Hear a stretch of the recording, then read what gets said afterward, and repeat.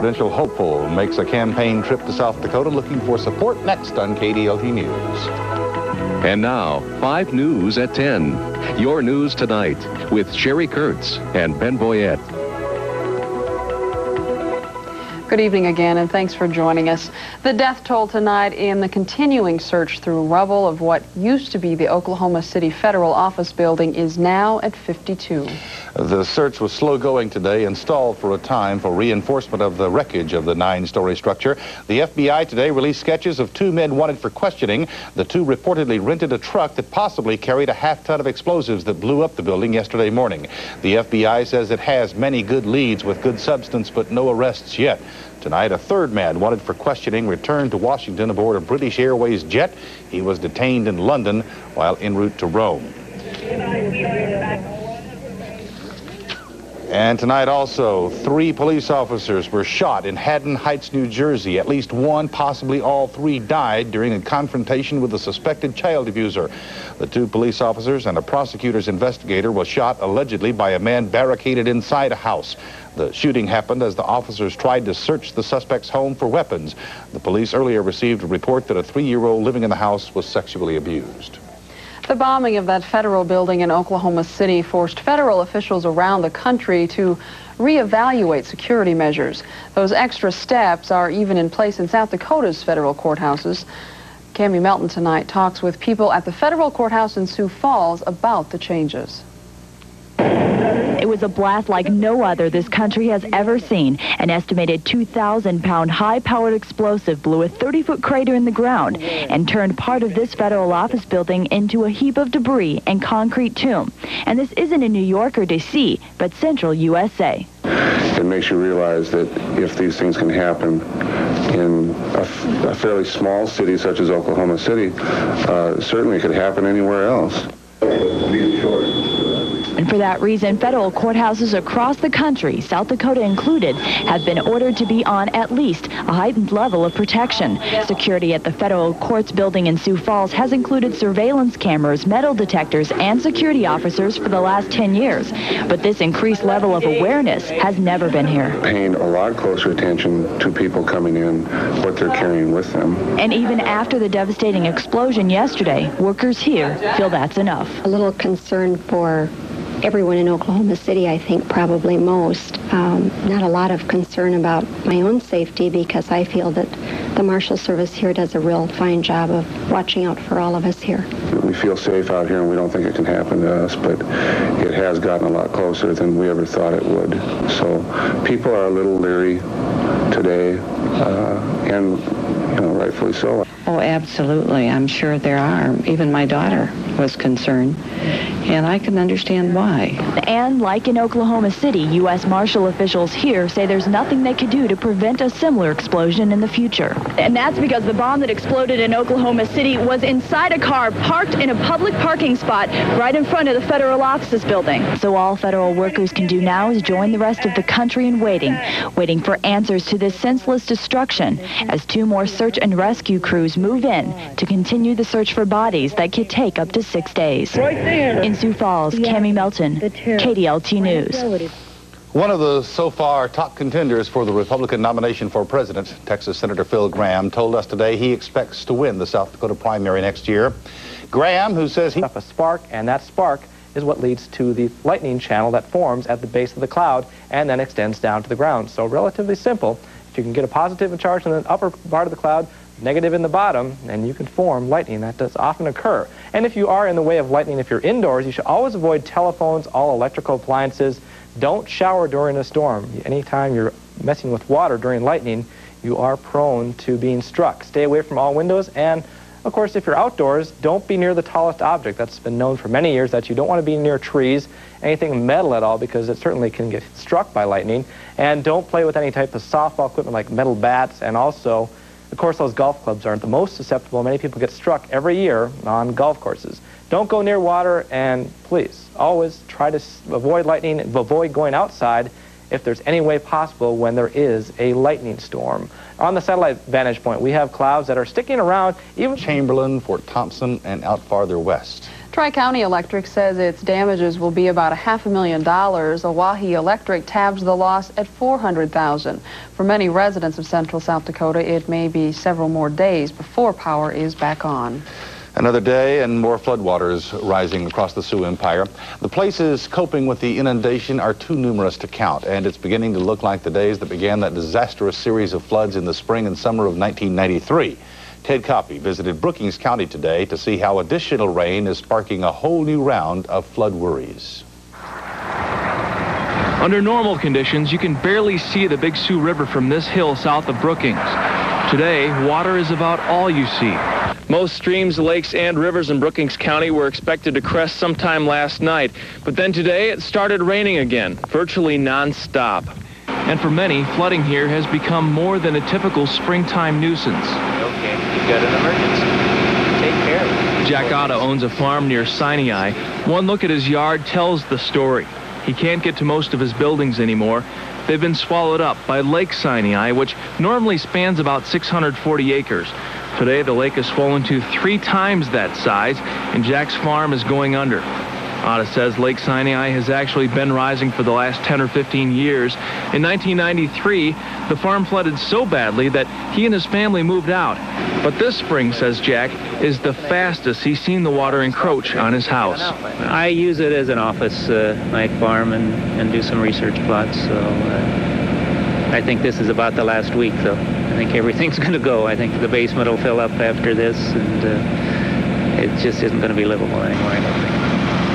Just down the road, indifferent floodwaters threaten to make the town of Sinai less livable.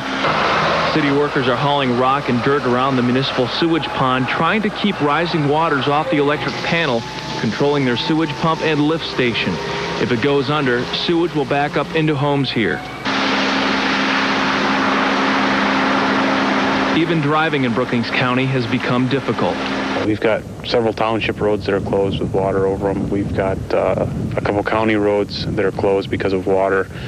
We have several that have water on them, but we do keep them open for minimal travel. And if the rain continues, minimal travel, even on major highways like US 14, won't be possible until the weather dries out. In Brookings County, Ted Koppy, KDLT News.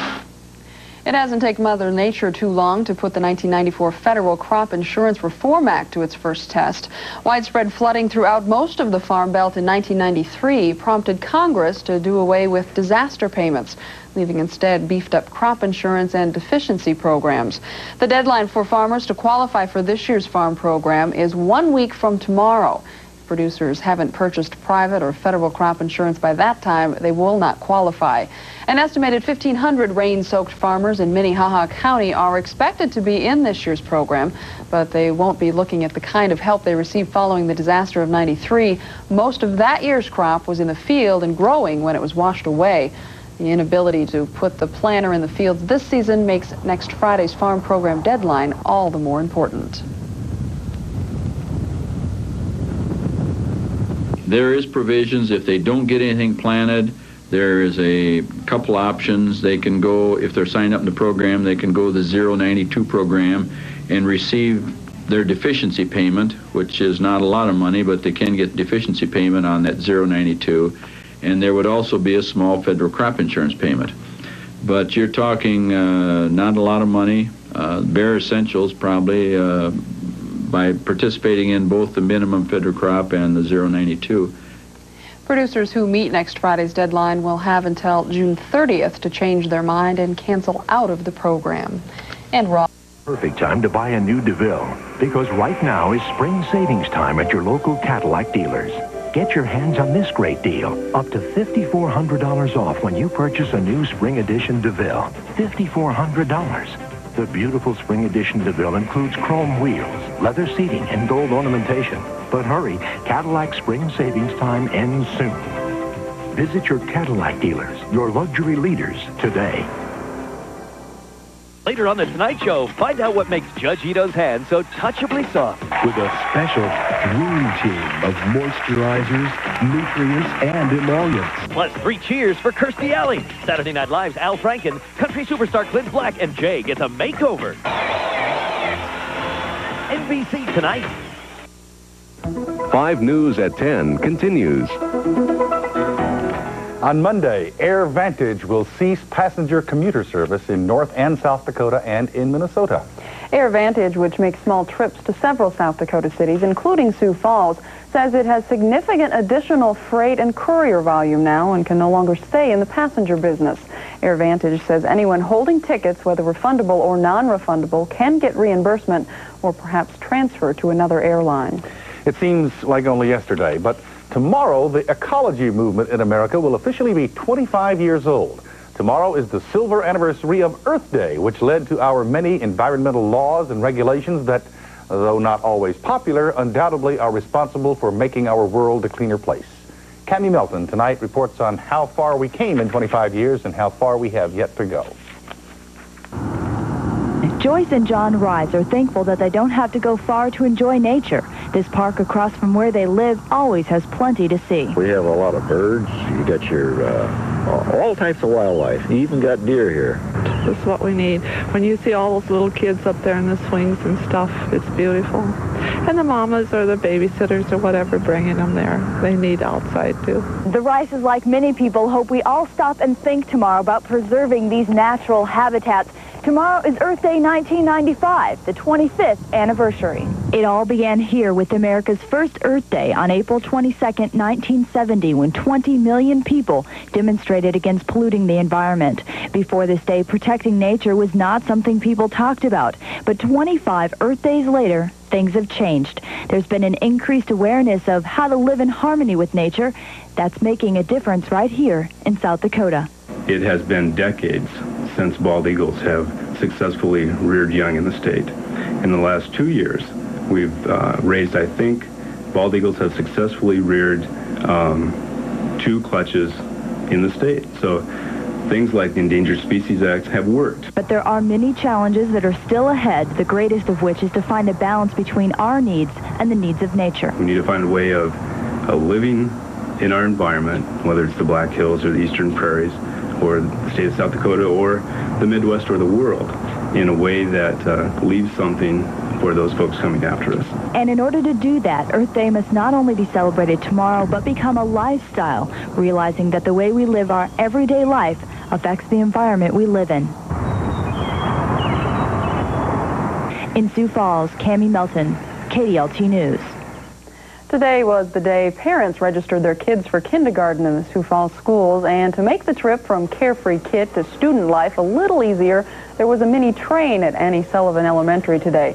After registering for school, the students-to-be took a tour of the school by train.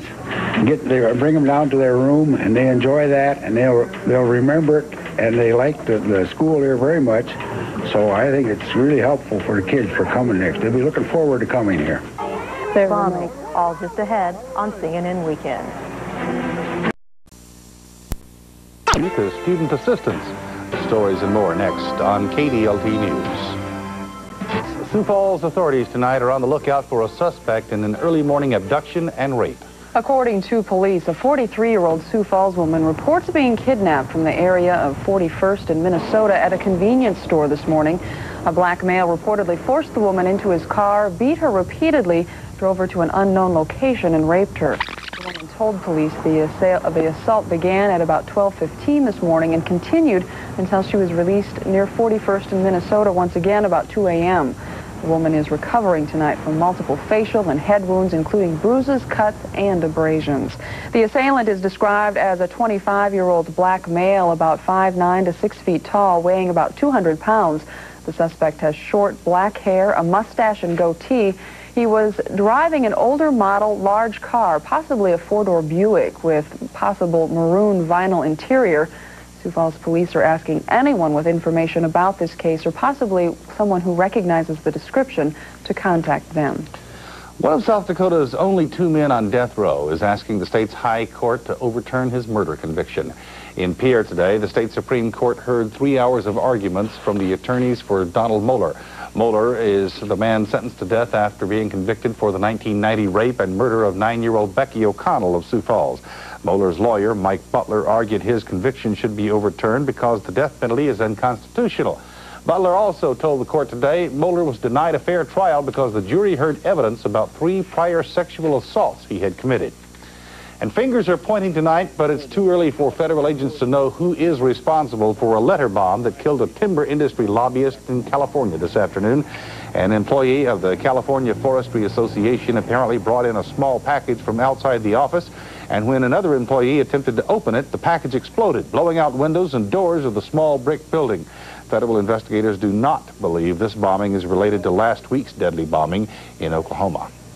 Meantime, the search continues tonight through the rubble of that federal building in Oklahoma tonight. More bodies have been found, perhaps as many as 8, according to fire officials, but rescuers will have to move about 300 tons of debris to free them. Tonight, Jim Hanchett tells us the White House believes the death toll will reach over 200. Marine Corps recruiting officer Randolph Guzman used to open the store to go to work. Today, searchers found his body in the bombed-out federal building, still in uniform, sitting at his desk. Despite such ghastly discoveries, dogs sniffing for life and rescue workers removing rubble handful by handful are intent on reaching the ruined daycare center and Social Security office by day's end. It's tough to remain optimistic that we can open up an area like where these firefighters are right here, calling in an area there, and have somebody alive. But that's one of the things that's got to keep these guys and gals going. The latest on the suspects now. The FBI reports John Doe number 2 is still at large. Timothy McVeigh's lawyers withdrew from the case today, citing safety concerns and urging any trial be moved to Denver.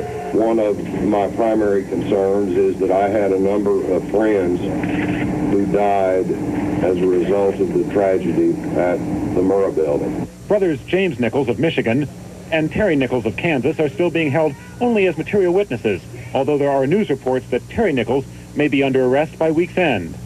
And the FBI says it has some surveillance camera video of the bomb site, but once more.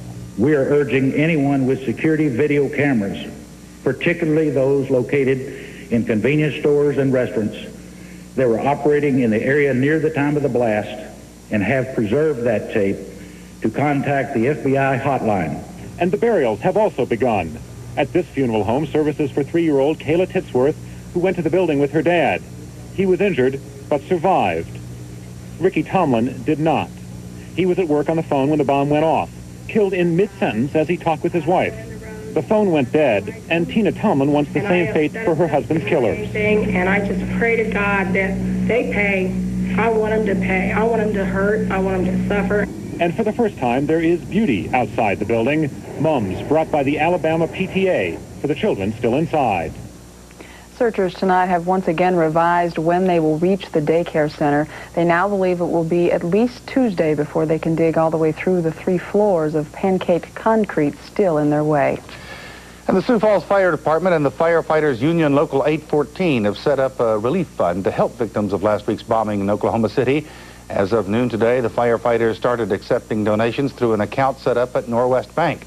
They plan to continue taking cash donations through May 12th, when 100% of that money will go to a bank in Oklahoma City for distribution to the victims and their families. From the future of Social Security to student assistance for higher education, local residents spend today searching for answers. And floodwaters hit Davison County. We'll add up the damage next on KDLT News. This weekend's all-time. You're in the market for entered a letter of intent for the sale, but neither party is disclosing terms. Trail King employs 470 people in the Mitchell area, and it is the nation's largest manufacturer of specialized trailers for heavy equipment. Thompson says other than additional capital for ongoing expansion, the sale to Carlisle will not impact the Mitchell manufacturer. Recent rain and snow has caused the James River to again swell over its banks. This time, the river's weekend crest in the Mitchell area washed away a flooding record set just 2 years ago. But as John Austin reports tonight, the floodwaters of 95 so far have caused only minimal damage to that area. Down a couple inches today from this weekend's all-time high. The James River near Mitchell was still more than a foot higher than the record 1993 crest of just over 19 feet this noon. The river has swollen up to a mile wide and more along virtually its entire length from Aberdeen to Yankton. The record levels brought Water and Natural Resources water quality sampler Pierre Bernard closer to his work than usual late this morning. This is the highest that I've ever seen it. It's without a doubt. It's not even close to what it was in the 93 flood. East of Mitchell, Public Works personnel were scrambling to restore the city's only access to its sanitary landfill, which was lost late last Friday. We did have water on at 93, but it wasn't very deep there, and it wasn't deep very long. The trucks could easily pass through it then. And right now we've brought the surface up probably at least 4 foot. In spite of the record this year, damage along the perennially mischievous James has been mitigated by farms and small towns well used to the history of the troublesome floodplain. Basically all we've got right now, the river's at a record level at 20.3 inches, crested sometime Saturday and Sunday. And we're still looking at basically some agricultural land being underwater, a few isolated houses that were both in Hanson and Davison County on each side of the river that were affected, but that's basically all we're looking at. The Weather Service says even if the rains do hold off, upstream North Dakota reservoirs on the Jim are overflowing and will have to be released as the season progresses. The James River enjoys the distinction as being North America's longest unnavigable watershed and the slowest moving river on the continent. It will be a long time before it returns to its banks. Near Mitchell, John Austin, KDLT News. President Clinton is in Iowa tonight preparing for a summit on rural America. Arriving in Des Moines this afternoon after spending the morning in Minneapolis, President Clinton will take part in the state's Farm Summit tomorrow. He will also talk to students and the Iowa State Legislature. Concern over Social Security brought more than South Dakota senior citizens together in Sioux Falls today. This year marks the 60th anniversary of the signing of the Social Security Act into law, but as Cammie Melton reports tonight, many seniors are concerned the program does not have much of a future left. There's got to be something wrong with the system. Can you address that? Well, it's the question that's on nearly everyone's mind here today. How can Social Security and Medicare be reformed but not lost altogether as Washington lawmakers look toward reducing the federal deficit? Social Security is a program people paid for all of their lives, and they deserve the benefits now. And these South Dakota seniors agree. Do you have any concerns about losing Medicare or Social Security? Well, yes, I am, because I have to depend on it. There's all this talk about entitlements and how it's a heavy burden on the government. After all, Social Security is paying its own way, and all of us who are receiving it have paid into it for the years. But with a more than $4 trillion federal deficit, there's been a lot of talk about whether Social Security cuts should be part of the remedy. So the National Committee to Preserve Social Security and Medicare Executive Vice President and Congressman Tim Johnson are encouraging today's audience of more than 100 seniors to join them in their effort to put the security back into Social Security. They have to watch Congress very carefully. They have to be very, very well informed. They have to be very vocal. Johnson was given a pair of boxing gloves symbolizing just how much help they'll need to end what some are calling an all-out assault on Social Security. In Sioux Falls, Cammie Melton, KDLT. She was buried in the Black Hills National Cemetery. The South Dakota Highway Patrol closed several routes through the Black Hills today because of high water and runoff from flooding. The Highway Patrol also warned motorists in the hills to be on the lookout for landslides and falling rocks. Meantime, Governor Janklow said today he expects the impact on agriculture from the 1995 flooding to be huge. Janklow says time is running out for farmers to plant a crop, and the governor is preparing disaster declarations for at least 20 counties in South Dakota. The National Parent-Teacher Association is celebrating this week as Teacher Appreciation Week. And tonight, Beth Fuller introduces us to a teacher who deserves quite a bit of appreciation, like she's been getting from several generations of students. She may not look it, but Lowell 5th grade teacher Marilyn Lee is celebrating 36 years of teaching. One of the nicest memories is when you see one of your students who has grown up and has become successful. And I have had some students in my class whose parents I had earlier, and that's been a really neat experience. Jim Stansberry is one of those parents. He has fond memories of his days in Miss Lee's classroom. I think that it's kind of neat that she's still working and that she's teaching my son, you know, maybe the same way she taught me. I've got 2 little girls at home that are twin girls that had already decided that they wanted Miss Lee too when they got to 5th grade. But Jim's son Anthony will be the last Stansbury to have Miss Lee. She plans to retire at the end of this year. Her time's come to retire because she's had my dad, and that was a while ago. And she had a lot of other people's parents. I guess she's probably doing the right thing. Although it may be the right thing for her, it's hard for her students to see her leave. Makes just everything fun. Social study, just all the regular subjects fun. When people are messing around and stuff, and she's just really in control, and so she has everything under control, and there's nothing really bad that happens or anything, so it's just going to be bad when she leaves. But even though this is her last year in the classroom, lessons learned from Miss Lee will be with these students for years to come. In Sioux Falls, Beth Fuller, News 5. Well, you might think that the child care profession is one that's been around forever, but actually it's 75 years old in America. Child care needs arose with the end of World War I, when America suddenly found itself with hundreds of thousands of widowed mothers who had to go to work to support their children. One group that met the needs of those mothers is celebrating a 75th anniversary. Cammie Melton has the story. Sweet girl. When mom and dad can't be there, the strong, loving arms of a child care provider comes in a close second.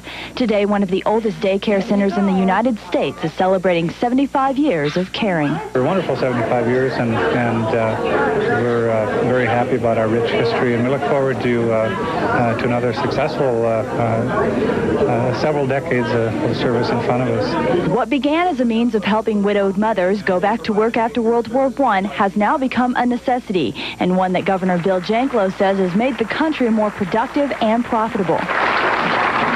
I used to work 2 jobs. I provided daycare in the afternoon, and then I worked a full-time job in the morning. And it was really tough, but I was comfortable with it because I knew we had a good service going. But Volunteers of America is also using their birthday to honor those that are the best caregivers, mothers and fathers. The real heroes are parents who are with their children day after day with all those tough decisions that parents only can make. Over the last 75 years, the major change in the child care field has been the increased demand for this service.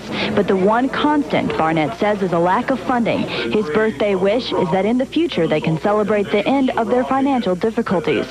In Sioux Falls, Cammie Melton, News 5. In a moment, a look back on the day that came 50 years after the day that the world started to relax. VE Day plus 50 next on News 5.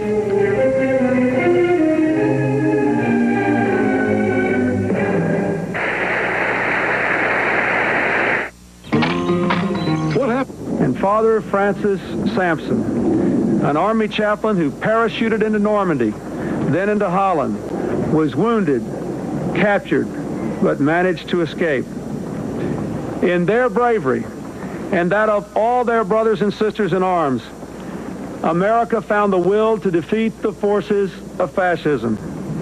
And today, we, the sons and daughters of their sacrifice, say thank you and well done. I ask all the veterans of World War II now to stand and be recognized. Monsignor Sampson retired from the service 25 years ago and became a part of the Sioux Falls Catholic Diocese in 1977. 55 years ago today, the beginning of the end of World War II began as Germany surrendered on what became known as VE Day, or Victory in Europe. This afternoon, several men who were in uniform on VE Day gathered at the Sioux Falls Disabled American Veterans Club and recalled where they were at the time. If I had told me when I got back to the line, I escaped, to the line. That's how I knew found out, but they give up then. Well, we were over in the Pacific, and we heard that the war was over, but we didn't know anything about it because the Japanese were still going at us. It was good news, and yeah, it was really a joy. Why was it good news? Get this war over with. We all celebrated. We really celebrated our victory over there in Europe. And I really was really persist on that. I really like that when I can get to say, hey, boys, we're back and going back to America again where we belong. Well, I was liberated from prison camp in Germany. And in fact, I was liberated on the 29th of April, but we couldn't leave the camp because the facilities weren't there to transport us. But 50 years ago today, we were flown from Landshut, Germany, to Le Havre, France, to Camp Lucky Strike, where we were greeted by the Red Cross and our troops and a big celebration. We got eggnog to drink and started on rehabilitation. VE Day, 50 years ago today, marked only the end of the war in Europe. It would be several more months before VJ Day, or Victory over Japan, and the complete end to World War II. VE celebrations moved from Paris to Berlin today as former foes gathered in one location after the end of the war in Europe. German leaders welcomed members of the traveling summit as they arrived in Berlin. Vice President Al Gore represented the United States at today's commemorative event. German Chancellor Helmut Kohl stood with Allied leaders as the German national anthem was played in honor of all those who gave their lives during the war. Tomorrow, world leaders gather in Moscow for another VE Day ceremony. DNA school began today in the O.J. Simpson trial in Los Angeles. The jury today played the role of students. For these jurors, this course is not an elective, it's a mandatory class. John Gibson has the story. It's like Mr. Wizard's smart daughter came to the Simpson trial. She is Dr. Robin Cotton, head of the Cellmark Labs, where DNA samples in this case were tested. DNA is two strands wound together. She brought simple diagrams to this class, a cram course that is supposed to prepare the jury for an elementary examination on DNA. It shows there a series of gels and two power supplies up on. Eventually, the test results are going to have names, O.J. Simpson's and the two victims. The prosecution is expected to say that Simpson's blood is at the crime scene, the victim's blood is in his car, and in his house. Simpson's side knows this stuff is both incriminating and boring. His lawyers plan to attack the DNA results on the basis of sloppy collection techniques that invalidated the results. The prosecution is anticipating that assault already. So this process of degradation, can it change my DNA into looking like your DNA? No. The defense is also expected to continue its conspiracy theory that results which incriminate O.J. Simpson are part of a plot to frame him. Here in Sioux Falls, it's not often that you find a place that's unique to the entire country, but we've done just that. It's a furniture store located in the Western Mall called Amnica. They're selling furniture there that's really turning heads, and tonight Scott Bowden shows us the store and introduces us to the man who's giving Sioux Falls a little taste of Europe. I like make a travel to United States and see this country. Yeah, it's like my dream before. Now it's my dream come true, right? Yeah.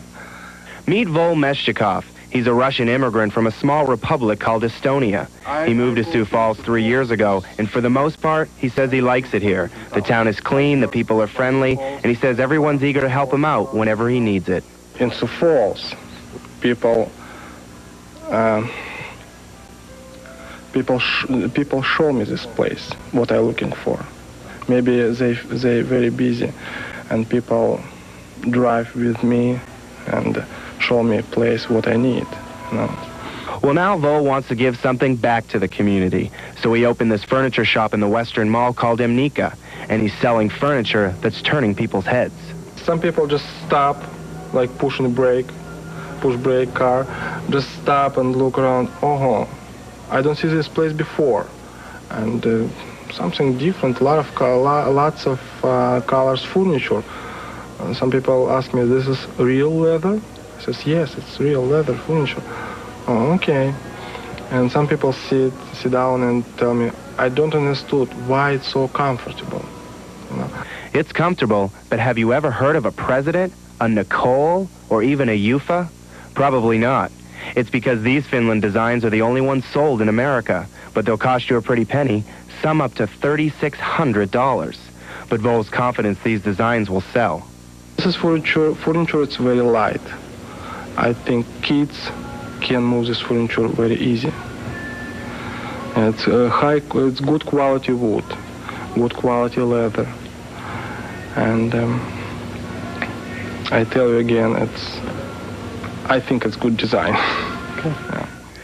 So whether you come to Amnica to look at the President, the Nicole, or just to check out the UFA, Vol's hoping that he brings a taste to Europe right here to Sioux Falls.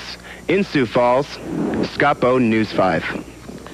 Well, we may have some rocking and rolling in the skies overnight, huh? Yeah, this just in, a tornado on the ground just south of Omaha, about 24 miles. So severe weather this late at night. We have more rain to talk about in South Dakota, but there could be some severe weather. We'll explain it all after this.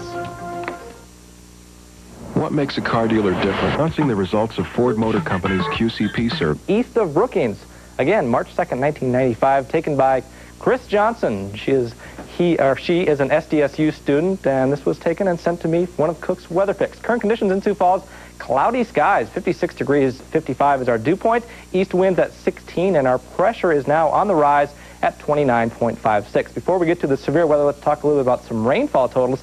2.6 inches just as the last hour in a 24-hour span in Aberdeen. There is an urban and small stream advisory for all of Aberdeen and the surrounding towns, so if there are areas where roads are covered by water, please do not try to cross them, as your car can be swept away very quickly, and sewers are backing up all around Aberdeen and surrounding communities. Pierre, 0.91 inches so far today in 24 hours, and down to Sioux Falls, about 1/3 of an inch, and Hill City in the western half of the state, 3.06 inches of rain.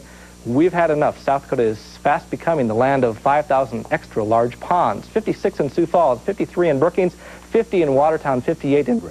Call Harold's Travel now to make your reservations. The Harold's Travel toll-free number is 1-800-605-TRIP. That's Harold's Travel, 1-800-605-TRIP. Call Harold's Travel now. Depending on our weather, Sioux Falls will be the site for 2 North Central Conference tournaments this week. Beginning on Thursday at Ronkin Field, Augustana will host the NCC men's baseball tournament. Here's a quick look at first-round pairings, with Augie opening up against Northern Colorado Thursday afternoon at 4. The double elimination tournament runs through Sunday. And beginning on Friday at Bowden Field, right next door, the NCC Regional Softball Tournament with Augustana, the #1 seed, and the tourney hosts. Augie finished second to Nebraska Omaha over the weekend in the NCC Championship in St. Cloud. With showers and thunderstorms predicted in Chicago tonight, that's exactly what the Minnesota Twins could use after their 17th inning marathon in Cleveland yesterday. Young Pat Mahomes back on the mound for the Twins after lasting just 5 innings in his 2 previous starts combined. He takes to the mound tonight wondering, how do you win in the majors? And it's not like Frank Thomas is going to show him how. He says, welcome to Chicago, with a 2-run shot to dead center field. Twins down 2-0 in the first. Still in the first, Mahomes serving up batting practice. It's Warren Newsom with a solo shot. 3-0 Pale Hose after 1. The Twins do score a run in the second and 1 more in the third, but lose again tonight from the long ball. 4-2 to Chicago. They face each other tomorrow once again. A quick check on the American League scoreboard. Cleveland shuts out the Kansas City Twins 6-2, and Texas leading Oakland. That one just underway. In Atlanta tonight, Coach Bobby Cox back in the dugout less than 24 hours after being arrested for a domestic dispute with his wife last night. Tom Glavine on the mound for the Braves, serving up the long ball. Greg Jeffries, a 2-run shot to begin the game down in Atlanta. Atlanta down 2-0 after 1 in the second. The Phils will score again on Lenny Dykstra's single to right field. 3-0 Phillies. Atlanta scores twice, but it's not enough as Philadelphia wins their 5th in a row, 3-2 over Atlanta. Here's a check on the senior circuit scoreboard. 6-3, Houston beats Pittsburgh. Montreal over Florida tonight. Chicago beating St. Louis in the 7th, and just underway L.A. and San Diego. The NBA playoffs have moved into the second round, with the young Lakers visiting San Antonio tonight and trail 1-0 in that series. And we check out Game 2 in the opening half. Eddie Jones not intimidated by the Admiral in the paint at all. He gets the slam, and the Lakers still trailed by 5 early. This one was back and forth all night long. The Lakers on the fast break, and David Robinson rejects Anthony Peeler's shot. Then it's Robinson on the fast break. Sean Elliott ends it up with the two-hand slam. Spurs up by 13 in the second. This one would go into overtime with the Spurs winning in overtime 97-90. Dennis Rodman 22 points and 22 rebounds for the Spurs, who now lead that series 2-0. The quest for the Stanley Cup continued tonight, where it's playoff time in the NHL. In Philadelphia, the Flyers hosting Buffalo, where in Game 1, Philadelphia won in overtime without their star center, Eric Lindros. And Eric Lindros would be on the sidelines tonight. In the first period, Rod Brendamore takes the bounce off a saber skate, and it's his first goal of the playoffs. 1-0 Philadelphia. And there's Eric sitting in the stands. As in the second, it's Brendamore again on the break. He finds Rob Demio for the one-timer. The Flyers up 3-0 and go on to beat Buffalo 3-1 and take a 2-0 lead in that series. Flyers goalie Ron Hextall had 29 saves to spark the Flyers' defense. Here's a check on the rest of the games in the NHL tonight. Pittsburgh beats Washington 5-3. New York over Quebec, big to tie that series at 1 apiece. And one other game on the ice tonight. If we can check that score out. Nope, I guess we won't. We'll head back. The Minnesota Vikings are tightening their wallets this spring. In a move to save money, the Vikes released running back Terry Allen today. Allen returned back from knee surgery last year to rush for more than 1,000 yards to lead Minnesota, but according to the Vikings, his production dropped off somewhat in the second half of the season, and his $1.5 million salary made him too expensive to keep. And a quick check, wet round, high school golf tournament this afternoon. Third round of the city tournament. O'Gorman with a big lead. Medalist Ashley Evans from OG, 44. That fourth and final round is Wednesday at their Westward Ho, and hopefully it'll be a lot nicer than today on the links. Doesn't sound like it will, Billy. No. We'll hope so. Thanks, John. In a moment, a happy ending to the story of a dog-napped Tetley. A Chihuahua comes home after payment of ransom. Next on KDLT News.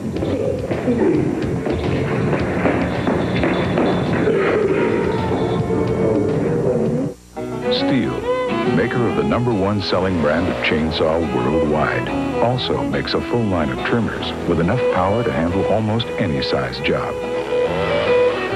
It could be one of the more useful tools you'll ever own.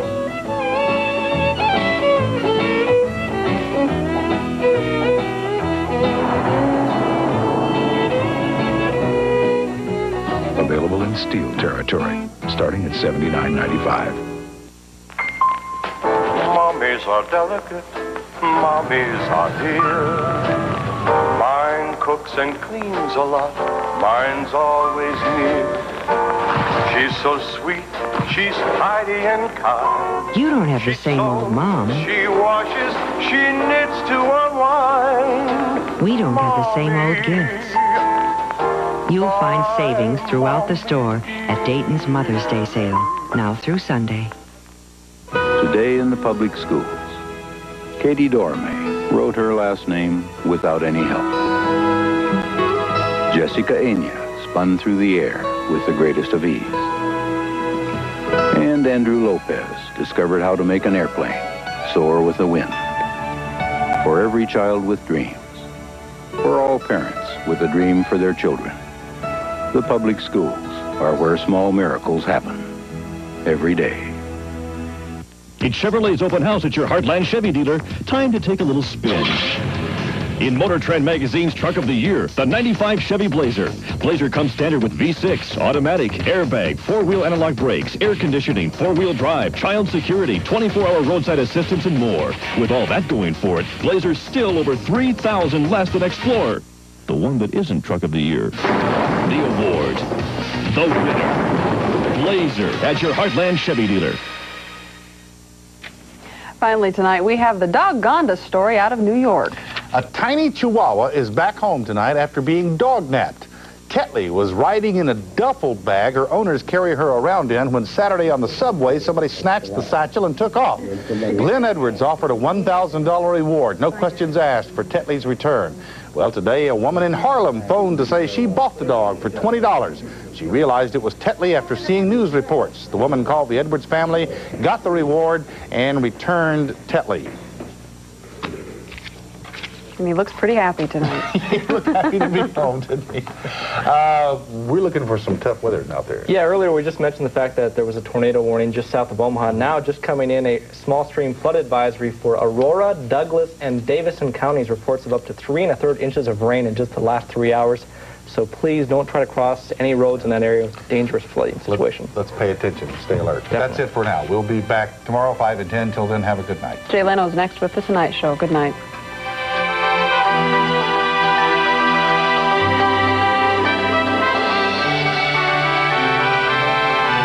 From the NBC.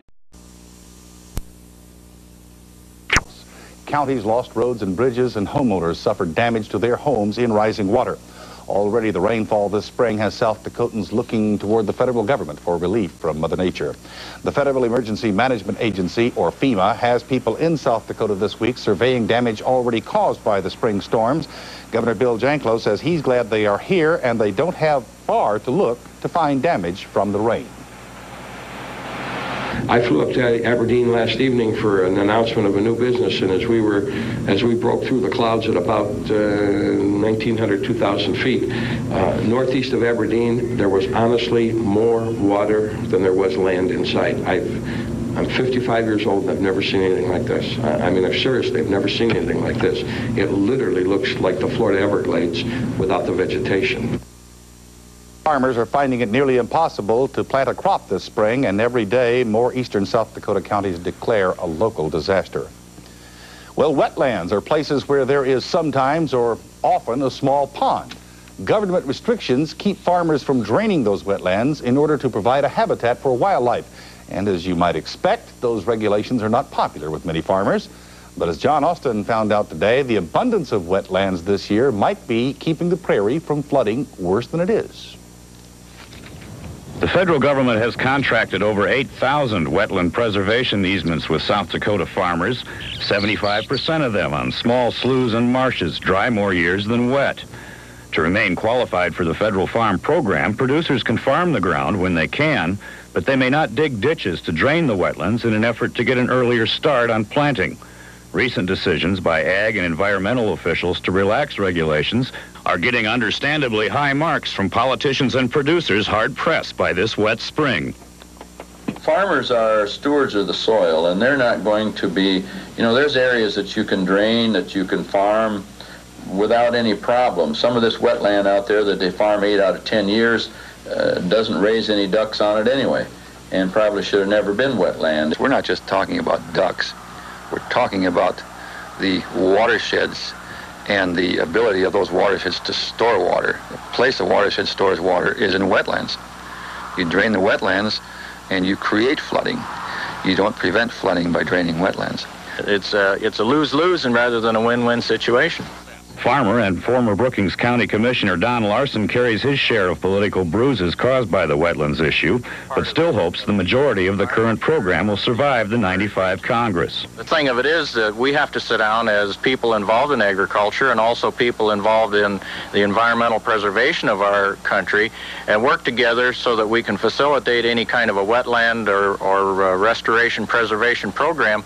It also has its amenities and fits in with a modern agricultural system that we have today. The U.S. Fish and Wildlife Service is working with farmers and the Ag Department to determine where short-term ditching and other temporary drainage solutions may be possible. Farmers with questions are urged to contact Consolidated Farm Services. In southern Brookings County, John Austin, News 5.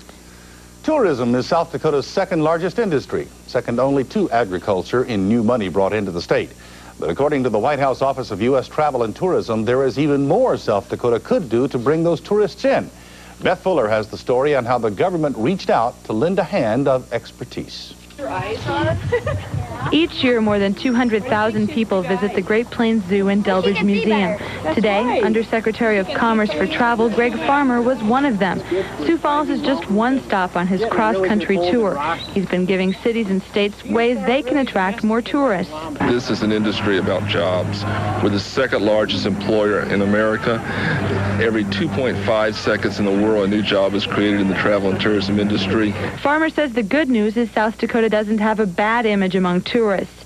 But he says the state needs to work hard at promotion and raising awareness of what it has to offer. Conferences like we're having today to look at 9 areas, everything from product development to research to the way we market ourselves, bring the industry together with the public sector to say, how do we show off what's so great about this area? He says states and regions should aim for international travelers coming from Europe and Asia, but cities like Sioux Falls should think domestic. Terry Ellis from the Sioux Falls Area Chamber of Commerce agrees. She says the city has a lot to offer visitors. People are on their way to the Black Hills, and what Sioux Falls has to continue to do more aggressively all the time is educate those travelers before they ever leave home that Sioux Falls is the best place to stop on the way west, and that we're a perfect one-day's drive.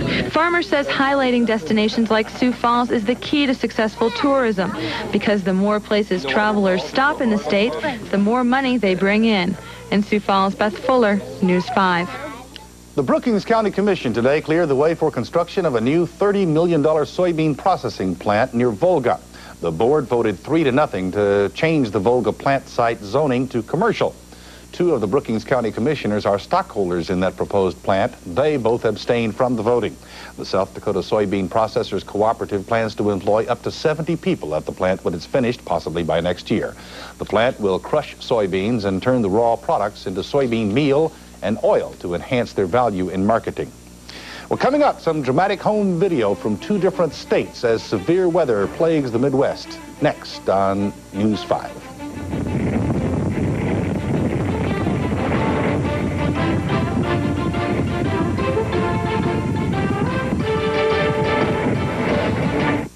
Steel into the river.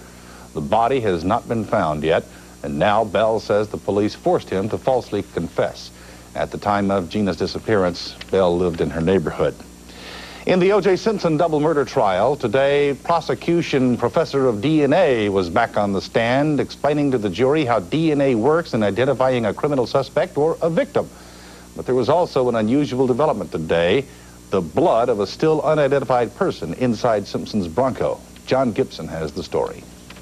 Testimony, there are only 2 particular samples that are involved. Up until now, the prosecution has said that O.J. Simpson's blood is mixed with the blood of both victims inside his Bronco.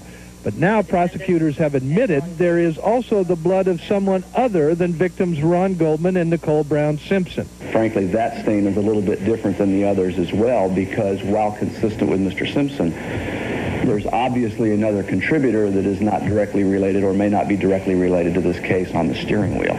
Strangely, no screams from the defense table yet, though it seems likely they will seize on this result and perhaps link it to their theory of a mystery killer. The mystery blood aside, in testimony today, DNA expert Robin Cotton showed the jury auto-radiographs, pictures on film of the test results. But the actual DNA test results were held back until tomorrow. Instead, the jury got a lot of the prosecution's main point, that just like the Mounties, DNA always gets its man or woman. There is no environmental force, there is no environmental effect that can work to simply change one type and make it become another. District Attorney Gil Garcetti said today he believes this DNA evidence is getting through to the jury. But you always rely, as you do perhaps in any case, on 1, 2, 3 or more jurors who are going to be able to help others get through the process during deliberations. Another type of crime closer to home. A Brant, South Dakota man pleaded guilty this week in federal court to charges related to tampering with automobile odometers. 35-year-old Stephen Paul Burnt admitted altering the mileage readings on 66 different cars, then mailing the car titles showing the lower odometer readings to the Department of Motor Vehicles. Federal prosecutors say the loss to consumers amounted to more than $119,000 overall. Burnt now faces up to 5 years in prison and a $250,000 fine, or both for the scam. He will receive sentence on August 7th. One day a year, several Sioux Falls teachers move over in the classroom to let people from the community come in to become teachers for a day. So today, hundreds of kids found they had a new face helping them learn about reading, writing, and arithmetic and other things too. Cammie Melton has the story. Instead of clipping on a microphone today, Sherry Kurtz pulled up a chair and taught some Axtell Park middle schoolers what it's like to be a KDLT anchor woman. But she also learned what it's like to be a student these days. Any kind of story? Can you choose what kind of story you read? They give you a whole bunch of different kinds of stories, and they give you parts of a story. And Sherry is a guest teacher for a day here with Mrs. Weasler's class, giving students a change of pace and an up-close and personal look at a professional in another field. But it's also a day of adult learning. It gives us a chance to, or the teacher a chance to, see other jobs and see what other people are doing, and it also lets those people come in and meet our students. So. Jeremiah is wondering what he wants to do for a living. Today was a chance for him to narrow down the options. When you talk to them, they tell you about what they want to do, and then you're like, I don't know yet. If you want to do it, you can do it. And I really enjoy the give and take and trying to make a difference in what we're doing. Next door, Dave Munson is taking the opportunity to get back into the classroom and explain to these sixth graders how and why he became a representative. I'm good at debating. I like to argue my points, and my mom said I'd be good at that, and so I decided that I'd ask him about that and see, because it'd probably be something I'd like. And Dave is learning how these students have changed since he was a teacher about 17 years ago. You're learning what young people are like today, and you're seeing the different perspective. I think they're more open and more willing to share what, and ask you questions, and so I just think there's more openness today. And he's hoping these students will be open to his message of never giving up, because Dave says he believes that they can reach any goal if they work hard enough. In Sioux Falls, Cammie Melton, News 5. The city of Yankton has a new mayor, and her honor's name is Jean Hunhoff. Hunhoff becomes the first woman ever to be mayor of Yankton, but she said today that's no big deal. Jean Hunhoff replaces Terry Crandall, who decided not to seek re-election last year. The Yankton City Commission elected Jean Hunhoff to the mayoral job today. She is in her second term as a Yankton City Commissioner right now. The South Dakota Make-A-Wish Foundation is making a wish come true for itself with a dream home that will make dreams come true for some deserving kids in the future. The Make-A-Wish people broke ground today on an 1,100 square foot home in southwest Sioux Falls. The home, built by volunteer labor with totally donated materials, will sell for about $75,000.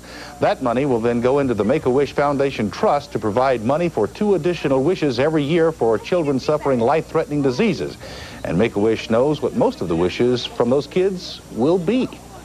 Disney World. Kids in South Dakota just would do anything to go to Disney World, and most of them have never been there, never had an opportunity to go to Disney World. And Disney World and Give Kids the World is a facility down there that really helps us in the cost of it. They kind of subsidize a little bit of it too. Besides Disney World, Knipe says children's wishes include computers, toys, and playground equipment. 5 children who had their wish come true already, along with Sioux Falls Mayor Gary Hansen, helped to break ground on the dream house today, the one that will make other dreams come true. Well, we can apparently count ourselves lucky to have to contend only with daily deluges of rain these days. Look what the people around Auburn, Nebraska, near Omaha, faced last night. This incredible scene was taped on a home video camera by Rich Wilson. You can see 2 tornadoes touching down at the same time. The storms destroyed several buildings on nearby farms, but there were no injuries. The storms rumbled through the Auburn area at about 8 last night. And also, we have some more amateur video to show you tonight. This one, early tonight, a tornado touching down in northern Illinois. This dramatic home video shows the tornado just forming. There were as many as 5 like this one on the ground at any one time. The twisters turned over 6 tractor-trailer rigs and as many as 12 cars on Interstate 55. In Salisbury, Illinois, a mobile home was overturned. 1 person hurt there. At least 6 homes south of Athens destroyed. A school lost its roof. Utility poles, power lines all downed, and the destruction spread through 6 Illinois counties. Whoever videotaped that has some nerves of steel, don't they? That's right. And also, we can add to that there were 26 other reports of tornadoes today. A very active day in the middle of the country, and we think things will quiet down. We'll try to talk about that and plus the weekend forecast after this. Centennial Carpets is moving to... Certainly, in handling the dramatic...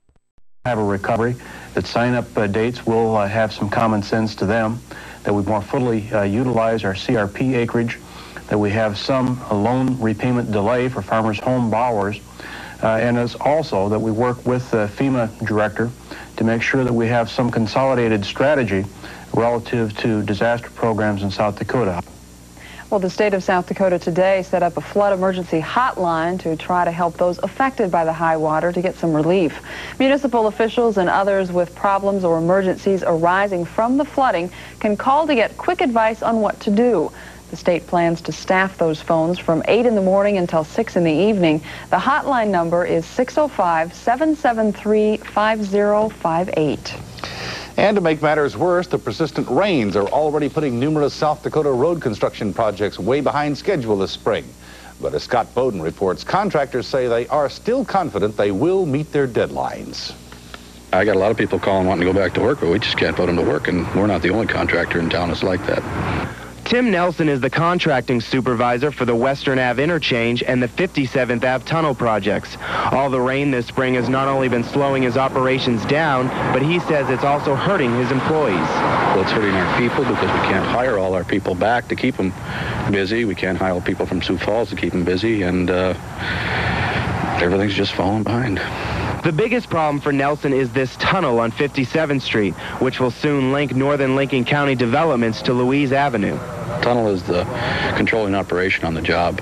It requires the most amount of work, and with the mud we can't access in there. We're in about the lowest area here in Sioux Falls, I think. But Department of Transportation engineer Steve Ramus is doing everything he can to help them out. We've pulled the crews off the tunnel and they're working over on the structures, so hopefully we can get some of that work done early this year, so when we can get in the tunnel area we can go full force over there and maybe catch up, maybe not. Ramus is confident these projects should be completed by their deadline of November 1st. It'll just mean when it does stop raining, workers will have to work extra hours to get it done. We work an average of a 10-hour day, but we're going to have to go to 12s, and hopefully we don't have to start working Saturdays, and it's just the sun's got to shine. In Sioux Falls, Scott Bowden, News 5. And as though driving through water, running water, were not bad enough, this spring's pothole problems in the streets is still a pain for motorists. As Beth Fuller tells us tonight, if you thought potholes were only an early spring problem, think again. Signs of spring are everywhere. Some you see, others you feel. Usually by this time of year, pothole problems fade away with other winter unpleasantries. But thanks to recent rainfall, the hot mix of asphalt and aggregate isn't sticking the way it should. And almost as soon as they're patched, the mix is worn away. I think we've been doing quite a job filling them every day. And we will fix them more permanently come summer. The state is responsible for main streets like Minnesota and part of Cliff and East 10th. And for weeks, state crews have been working day and night, sun or snow, to make travel smoother for motorists. So until we get more consistent cooperation from Mother Nature, the surest sign of spring may be a flashing yellow arrow. In Sioux Falls, Beth Fuller, News 5. In a moment, a mystery illness invades Minnesota. It's a rash, it's a respiratory problem, but what is it? Coming up next on News 5. Does the concrete in your garage, driveway, or business look like this? Are there oil stains, cracks, deterioration from road salts, and damage from freeze-thaw conditions? Do you have a dusting problem? Constant exposure to these elements can force you to replace your concrete unless you do preventive maintenance to protect it. Concrete Image Maintainers wants to help you by sealing your concrete before it becomes a problem. Remember, concrete isn't indestructible. Protect your investment and avoid replacement costs. Call Concrete Image Maintainers. Come into Ben-Hur Ford's extended $10 million inventory clearance sale. Last month's sale was such a success that we're bringing in even more inventory from other Ford dealers. And we're stretching the savings for 2 more weeks. Buy America's best-selling truck, Ford F-Series, at 4.9%. Buy or lease an F-Series and get $750 cash back. Hurry in today or find out more by calling 1-800-NEW-FORD. Working harder, treating you right, it's Ben-Hur Ford. McKinnon Hospital's Caring for Life series presents this medical moment. Death from trauma is more likely to occur in the country than in the city, and that's why acting quickly when someone is injured could mean the difference between life and death. The Verified Trauma Center at McKinnon Hospital knows how important time is. Our trauma team is waiting for a patient when they arrive, conserving life-saving seconds. If trauma strikes, ask to go to the Verified Trauma Center at McKinnon Hospital. This medical moment is brought to you by McKinnon Hospital because we care about your life. Minnesota, which already in recent months had to contend with a bacteria in ice cream, an outbreak of meningitis, and a rash of deadly strep infections, now has a new one, a mystery illness. This one in Wilmer, Minnesota is forcing school officials to take some drastic action. Rick Capcella reports. 5-year-old Grace Swank is out of school today. The Early Childhood Learning Center in Wilmer is closed. No hands for the puppets, no eyes for the books, and no idea when things will get better. All we know is the people here just kept getting sick. But the ones that haven't have really gotten zapped. Ron Werner shared this office with 3 secretaries, every one of whom took ill. Respiratory problems started shortly after carpet installation. They changed the carpet, but they all stayed sick. In addition to the respiratory problems, they've now developed rashes, skin irritations like bug bites that began to spread, first to different parts of the body, then to different members of the family. School officials moved to shut the place down for fear it would spread to the kids. We didn't want to take the chance of students breaking out with rashes, and we just felt we needed to call additional experts in to do some further specific testing. The victims have been to multiple specialists. They've relayed the carpet and sprayed for bugs and literally froze the children's textbooks to kill any possible mold. Tests have been run throughout the Twin Cities and Washington, D.C. and Canada. Still nobody knows what's wrong. That is weird. It is weird. It is, the word we use is bizarre. Just absolutely bizarre. The illness, which apparently is not life-threatening, is not going away either, so the kids had to. You can't fight what you don't know. Well, I think it's good because I wouldn't want my children to be, susceptible to any kind of bugs or anything like that. So far, no children are infected with the mystery disease, but school is probably out for the rest of the year. A fire broke out tonight at about 6 in the upstairs of 816 South Glendale in Sioux Falls, and it's put a woman and her 3 children out of their home. When firefighters arrived, they found smoke coming from the upstairs and the people at home at the time out safely. There was a problem initially attacking the fire because of limited access to the interior. Firefighters had the flames under control in about 20 minutes, though. Nobody was hurt, and the Red Cross is taking care of the family of 3 out of a home tonight. This week, national statistics on home sales across America had some good. Mountain reports they're coming back with higher prices locally. Fewer houses are being sold, but the ones that are getting off the market have a larger price tag attached to them. That's what the first quarter figures are showing, not only in this state and region, but across the country.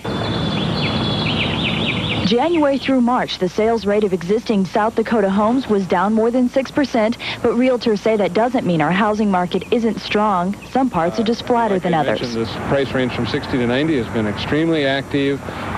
Then the next phase from probably 90 to 120 is also a good price range right now, but that upper price range has been off a little bit, and so that's where we're probably seeing somewhat of our decrease in numbers from a year ago. Although the annual sales rate of existing homes in South Dakota did decrease for the first couple months of this year, experts say that will be turned around because South Dakota and especially Sioux Falls have a stable economy and strong job growth, and those are the keys to a healthy housing market. And the new figures already reflect that, because although South Dakota house prices are also up, actually the 10th highest increase in the country, our prices aren't up as much as the national or regional average. Our market here seems to remain strong. We've had new businesses coming in. Our demand for housing stays real positive, and I think that we're just seeing last year when rates did go up, we saw things kind of fall off a little bit, and that came into 1995, but right now coming into the spring, summer of this year, I think we're going to see a real strong market. Cook says he expects the second quarter figures to be as good as last year or better. In Sioux Falls, Cammie Melton, News 5. The government charged a second man today with the bombing of the federal building 3 weeks ago in Oklahoma City that killed 167 people. Terry Nichols, who until recently was just a material witness in the case, appeared in court today, and his son and ex-wife will appear soon before a federal grand jury. Jim Hanchett has more on that story from El Reno, Oklahoma. The hearing only lasted about 15 minutes. Terry Nichols told his rights and the charges he faces. The FBI says Nichols helped his old Army buddy, Timothy McVeigh, carry out the bombing, and he could, if convicted, face execution. Due to the fact that there was loss of life in and around the Murrah building, is the death penalty. The hearing being held in a makeshift courtroom in the visitation area at the federal prison in El Reno. It is the same room where McVeigh made his last public appearance. Both men will be held in the prison here, but in separate areas. Nichols was not asked to enter a plea. And as with McVeigh, he said little. We didn't notice any reaction on the part of Nichols at all. He simply looked straight ahead. FBI agents said a search of Nichols' Harrington, Kansas home turned up detonator cords, blasting caps, and ground up ammonium nitrate, similar to the materials used in the bombing. Investigators also say they found anti-government literature and blue plastic barrels that match fragments found at the federal building. Nichols' ex-wife, Lana Padilla, is in Oklahoma City, meanwhile. She is expected to testify before a grand jury investigating the case. And the couple's 12-year-old son, Joshua, is not believed to be involved in the bombing, although the FBI is checking whether he could be that suspect, John Doe number 2, and whether he was with McVeigh when that Ryder truck was rented. 4 survivors of the blast are suing the company that may have made the fertilizer used in the bomb. Their lawyer, O.J. Simpson attorney Johnny Cochran. The lawsuit alleges the firm failed to reduce the explosive potential of the product. Well, in the meantime, the other suspect in the case, Tim McVeigh, refuses to talk, calling himself a political prisoner. Well, the prosecution in the O.J. Simpson trial today put up its smoking gun in an effort to prove that the former football great killed his former wife and her friend last summer. The blood evidence today carried with it enormously long odds that Simpson was the killer. That was the testimony today. Numbers, big numbers, that implicate O.J. Simpson. John Gibson has more. Judge Ito was trying to get the lawyer's attention, and they weren't giving it to him. Both counselors sanctioned $250. Get your checkbook fast. A chastened defense attorney, Peter Neufeld, wrote a check. Woody Clark got cash from prosecutor Chris Darden. I'm not going to tolerate that kind of stuff anymore. Are we clear? March over to the court, both of you. This outburst from Judge Ito came only 45 minutes after the judge told the jury to ignore comments from the bench, that those comments are not evidence in this case. Earlier, O.J. Simpson took a long and close look at the autoradiographs that say he is the killer. The crucial blood spot that was identified as O.J. Simpson's is from the Bundy crime scene. The DNA expert on the stand, Dr. Robin Cotton, said that almost the entire population of the U.S. would have to be searched to find a person other than Simpson who matches. The blood spot on the sock, said to be Nicole Simpson's, carries with it numbers even worse for O.J. Simpson. And that is 1 in 6.8 billion. The defense counter to this very damaging information is the long-expected contamination and/or frame-up theory. Well, the weather tonight, is it going to hold? That's what everybody wants to know. It was a superb day, and looks like half of tomorrow will be nice, but looks like after that it goes downhill. We'll be back at the forecast after you look at the address for Cook's Weather Pick.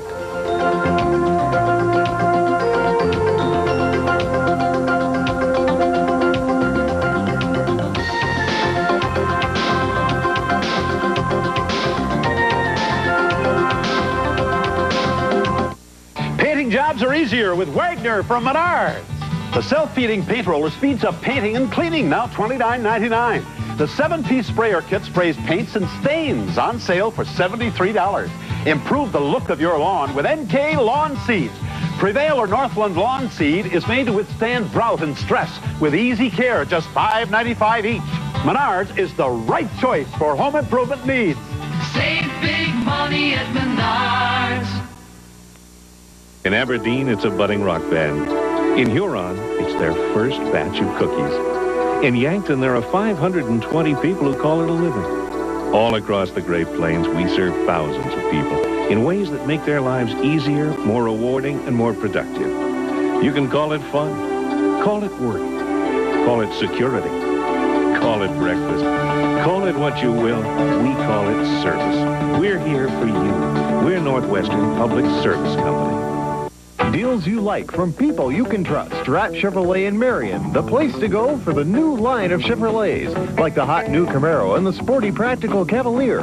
Rapp Chevrolet also has a great selection of late model GM program and off-lease vehicles. Chevrolets, Pontiacs, Buicks, and Cadillacs. You can find used and program vans, like these all-wheel drive Chevy Astros. You need a truck? Rapp Chevrolet has great deals on all sizes. The deals you like from people you can trust. Rapp Chevrolet in Marion, South Dakota. Hi, I'm Sandy with Sandy's Collection for Towels in the Western Mall. I start off my day with the Today Show on KDLT. What a difference today makes. Later on the Tonight Show, Jay's got a great idea for Pulp Fiction Samuel L. Jackson and Garth Brooks. What if you guys switched hats? That'd be kind of a look. Then it's Garth Unplugged in a rare acoustic performance, plus Supermodel Vendela and Supermodel Mania with Alexandra Wentworth. It's Thursday Night Fever, followed by an all-new Conan NBC tonight.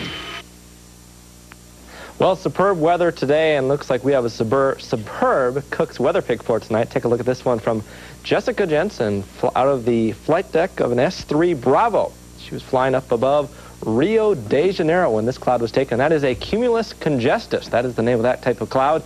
A lot of stratiform look to it, kind of some fuzziness on the tops. Look a little bit like a giant cotton ball. Current conditions in Sioux Falls, we're looking at skies to be partly cloudy. 55 degrees, 46 is our dew point.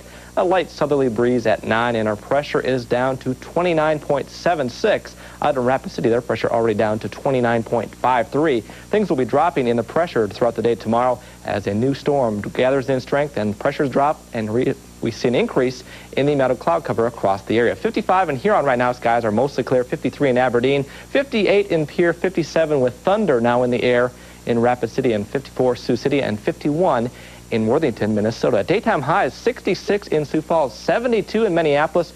We were one of the cool spots across the region, but we will get close to the 70s tomorrow, despite the fact there will be more clouds moving in. Overnight lows last night, this was not 72 in Bismarck, should have been about 42. 40 in Sioux Falls, 42 Minneapolis, 44 in Casper, Wyoming, and we'll look for lower to mid-50s tonight across most of the state. Well, it was a record-setting spring across many areas of eastern South Dakota. Some of those spots, of course, we don't have records from, but for those we do, Mitchell, 11.4 inches of rain in the first 4 months of spring. Highmore, 9.9 inches. Again, these were records for the first 4 months. And Sioux Falls, we are nearing a record of to be the wettest spring so far. 2.3 inches is all we need, and we will hit the wettest springs ever in Sioux Falls, South Dakota. Scattered showers and thunderstorms now erupting across western Nebraska. Those are moving northeastward, so Pierre, let's say Mobridge, you may see a shower towards morning, and here in eastern South Dakota, let's say Watertown, Aberdeen, parts of Huron and down to Sioux Falls, we should stay dry until probably mid-afternoon tomorrow when those clouds do come in and affect our forecast. Clouds started to evaporate late this evening. It was a pleasant one. Temperatures in the mid to upper 50s. Now skies clearing out across most of the state, but clouds do increase once you get west of, let's say, Rapid City. Again, they are reporting thunder at this hour in Rapid City. Severe weather is possible anytime Friday night into early Saturday morning across eastern South Dakota, eastern Nebraska, and northwest Iowa. By the time the rest of the weekend does come around, looks like that will all shift east into Iowa, and cooler weather will stick in across the Rockies as the jet stream stays far to the south for this time of the year, and still all the warm and delightful dry weather that is sitting across the East Coast with temperatures in the 70s and 80s. Take a look at the rest of the country. Strong showers and thunderstorms erupting tonight across southern Mississippi and Alabama. Still flash flood watches in effect down there. And there was even severe weather today in northeast Wyoming and southeast Montana. Sheridan, Wyoming, had a possible tornado today, and Lodge Grass, Montana, also tornado touchdown near that region. That severe weather could be in our backyard late tomorrow afternoon and into early Saturday morning. It is all being caused by a new area of low pressure now consolidating across the plains. These two right here, they're going to team up together and increase the strength of this storm system. More showers and storms lighting up the skies tomorrow, more what we call plain pounders. Lots of rain falling from the skies late tomorrow afternoon. Even some snow in the forecast for the Black Hills on Saturday afternoon, and we will see scattered hit-and-miss rain showers across our region late in the day. Tomorrow, daytime highs upper 60s east and mainly the 70s across the rest of the state. For tonight, partly cloudy. We'll call it strangely quiet. 51 degrees, the wind southeast at 5 to 15. More showers and thunderstorms likely by late tomorrow afternoon. 67, the winds howling south 15 to 35. Showers and storms tomorrow night. Some of those locally severe. 54, the wind south at 15 to 25. Here's your extended forecast showing rain continuing on Saturday, 62 degrees, and then looks like we'll finally dry out for a couple days. 57 on Sunday, a cool one and windy, and then Monday, 65 degrees. So looking pretty good, but does get wet next week. Real wet? Could be. Could be. Of course, could be. The North Central Conference met on the baseball diamond this afternoon in Sioux Falls. That's coming up next, but first, here's a fishing tip from Art Perry. Now's the time to brush up on your skills with fishing tips from Inland Yachts. You know, a lot of people think a jig is just a jig, but there's certain jigs that have different style heads to them, like the swimming fuzzy grub. A prime example would be that each one of these type of jigs is designed for a different type of fishing when you're out on the lake. So take a look at the packaging and look at the head and find yourself a head that will apply to the type of fishing that you're doing. It's time to stock up on tackle with a visit to the area's best source for boating and fishing supplies, Inland Yachts. There's family boating fun that fits in your garage and your budget. The Johnson-powered Play Buoy from Inland Yachts. It's compact family fun, like me. The Johnson-powered Play Buoy can be pulled by small cars and trucks, so you can take it with you on vacation. It really widens your horizons. Powered by a spirited Johnson outboard, the Play Buoy is just $59.95, plus freight and rigging. Where else can the whole family have so much fun? The Johnson-powered Play Buoy from Inland Yachts. The last time we were here was when I proposed. 10 years. It seems like only yesterday. I told you then how much I loved you, and nothing's changed. The Diamond Anniversary Band. On your 10th, show her you'd marry her all over again.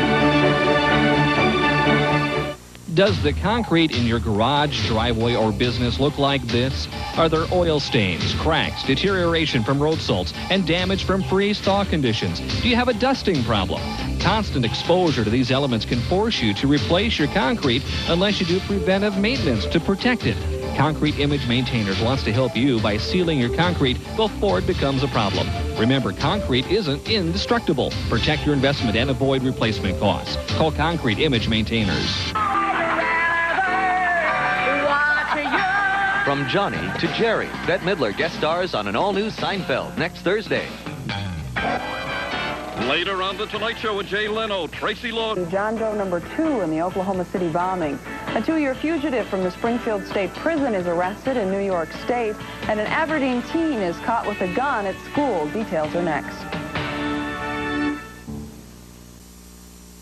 You're watching KDLT. Tonight arrested Stephen Garrett Colburn, a man sought in connection with the bombing of the Oklahoma City Federal Building 3.5 weeks ago. Well, that arrest came in the Arizona town of Oatman. FBI agents say Colburn may have been the man driving a brown pickup that was traveling in tandem with primary bombing suspect Timothy McVeigh the day of the blast. But as Phil Schumann reports, Colburn's father says it can't be true. Until somebody shows me, I don't believe my son was involved in that. Robert Colburn, a well-respected Oxnard dentist, greeted the news with disbelief that his son may have somehow been involved in the Oklahoma City bombing.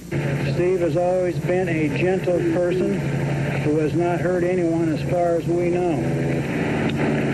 We never had any problems with him, but we do not think he ever had any problems with the law. Stephen Garrett Colburn has had problems, both personal and with the law. Brought up in Oxnard, the one-time Eagle Scout graduated from Oxnard High School in 1978, a straight-A student. He was very cooperative. He was never a problem. He was very cooperative. He went on to UCLA, leaving with a degree in biochemistry. He was later employed at Cedars-Sinai Medical Center doing DNA research. But things began to unravel for Colburn in the late 80s. There was a divorce, then bankruptcy, then a 1994 arrest on a weapons charge. He eventually skipped bail and became a fugitive. His last contact with his family was on September 17, 1994, at the wedding of his sister. Family members have lost complete contact with the man since then, but steadfastly refuse to believe he has had anything to do with Timothy McVeigh. No, I don't believe it. You know, I just, it appears to me that somebody's looking for a patsy. The death toll in the Oklahoma City Federal Building bombing rose again tonight, incidentally, up now to 168. A man hospitalized for his injuries suffered in the bombing April 19th died tonight. 56-year-old Gary Heineman, who escaped 2 years ago from the Springfield State Prison guards while speaking to high school students in Hurley, is back behind bars tonight in New York State. Police in Hamburg, New York, arrested Heineman last night, who identified himself as Robert Lee Dixon. Heineman allegedly broke into a Catholic high school in Buffalo, and when police searched his car, they found 5 garbage bags full of chalices and other valuable artifacts, some of which were stolen from chapels at West Point last week. The value of the stolen church property is estimated at about $250,000. Police in Pennsylvania also suspect Heineman in the theft of $80,000 worth of church property there. Heineman was serving time for second-degree burglary at the Springfield State Prison when he escaped in April of 1993 while on a visit with students in Hurley. And Minnehaha County jail deputies say they thwarted a jailbreak last night when they heard pounding noises coming from one of the cells. When they investigated, they report Jose Angel Garza was trying to chip concrete away from his cell window, apparently trying to break out. Garza is the man police arrested in February following a fire in an apartment house on South Spring Avenue in Sioux Falls. Garza allegedly set the fire after an argument with some people inside.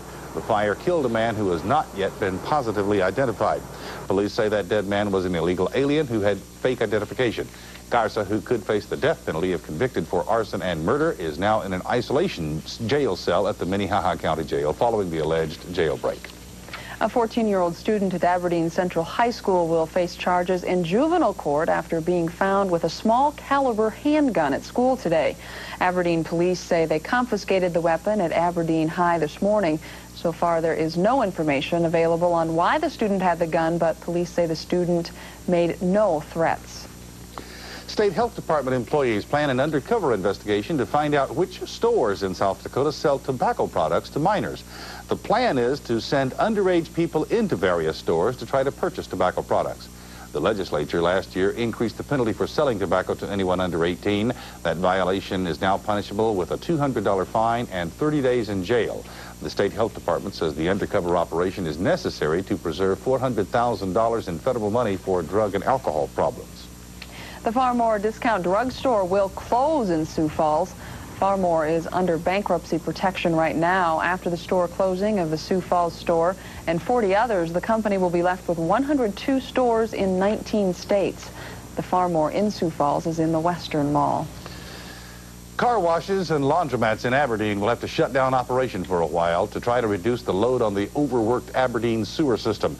The mayor ordered the shutdown today in the wake of heavy rains earlier this week that endangered the operation of the city's sanitary sewer system. Mayor Tim Rich has asked residents also to not use any more water than absolutely necessary in Aberdeen during the crisis. In a moment, the cost of a hospital stay keeps rising. But locally, healthcare officials say it's not as bad as it could be. Next on News 5.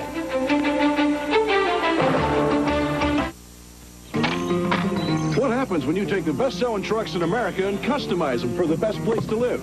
You get the Northland Edition F-150s. These trucks come with two-tone clear coat paint, custom wheels and tires, special Northland markings, and air conditioning at no extra charge. Now for a limited time with a special $750 cashback bonus, lease this loaded XLT for $169 a month. So look for the mark of the Northland Edition F-150s. The best trucks to drive in the best place to live. How will you know when the right insurance company comes along? Will it be the one who claims to see the farthest? Will it be the one who says they have the